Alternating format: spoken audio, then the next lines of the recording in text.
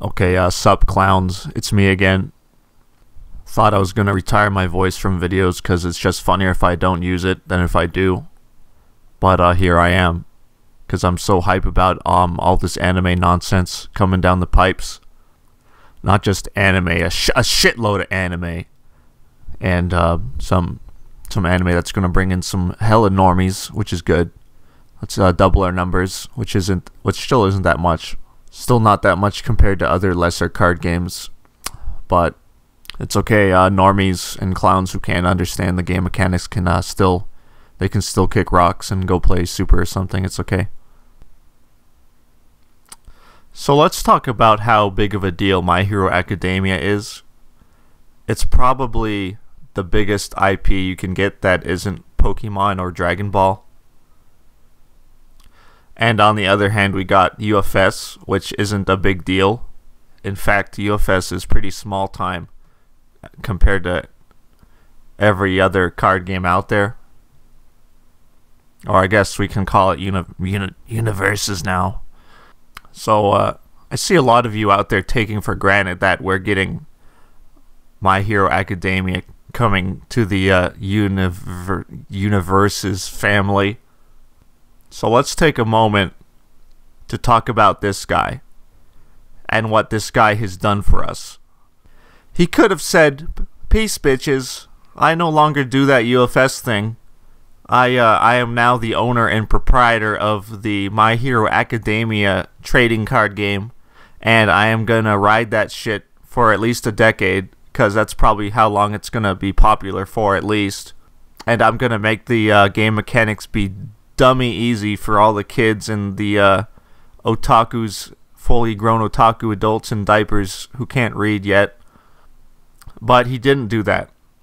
He didn't sell out. He just got the My Hero Academia license, and instead of taking off from all this bullshit that is UFS and all this mediocrity in terms of popularity and exposure, he is going to try to make the best out of this scenario in which he does not sell out. He is going to wear this card game like a ball and chain. He could have freaking Dragon Ball Z in the palm of his hands, and do you know what we would see come of that, fam? We wouldn't have a Dragon Ball Z game standalone. We would have Dragon Ball characters in our shitty little microscopic card game. He could have Pokemon. And do you know what would happen if for some reason Jasco got a hold of the Pokemon license? We would have Pokemon in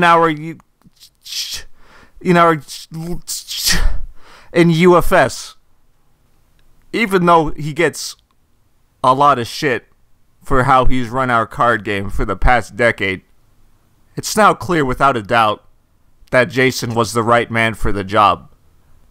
Do you think he's changing the name to Universes because it's some kind of miser business strategy? He's doing it because he's gonna exhaust every single little thing to make this ball and chain that he carries worth it. He's doing it for people like you and me, Phil. 盛り上がりやがって。言っとくがな。俺は駅伝についてはまだ否定派だからな。Because he has a commitment to never let this card game die. Even though he's just reached the pinnacle that he could sell us all out. You remember that next time you think about giving this man shit.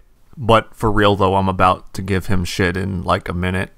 So anyways, yeah, this video is a late set review for the most recent set. I'm of course referring to the Bleach UFS set. Let's get into that. First, we got Kenpachi. Just like in the show, he takes off his eye patch to go into his next form to power up, and I mean we got double stacks of characters for this set, so it's really appropriate. His first card, he's got his eye patch on. Takes it off in his second card. All of his resources he can throw at you, he just throws at you. So let's take a closer look. Yeah, that's perfect. It's perfect. Just what I imagined. So he's a hype character for like people that don't want to think too much, I guess. It's very appropriate for Kenpachi though. So it's great. It's spot on. Next up we got Byakuya.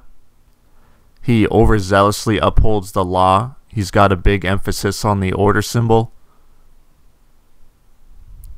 He has Shunpo, so he makes stuff flash, just like in the show. And he fights using suspended light swords when he does his Bankai. Let's pull that up. Oh god, it's perfect.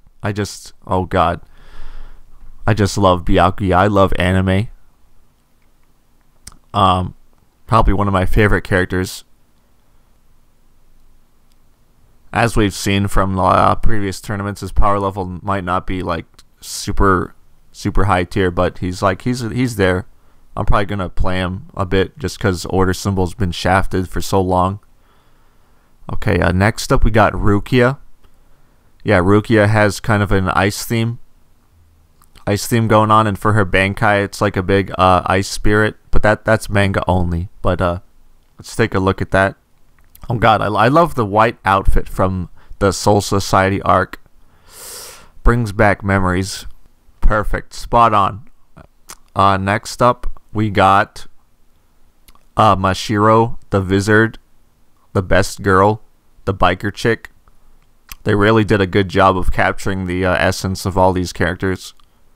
She combos the bejesus out of you, which is kind of her thing in the show too, just comboing with a bunch of kicks. Like kicks every single hollow in the face.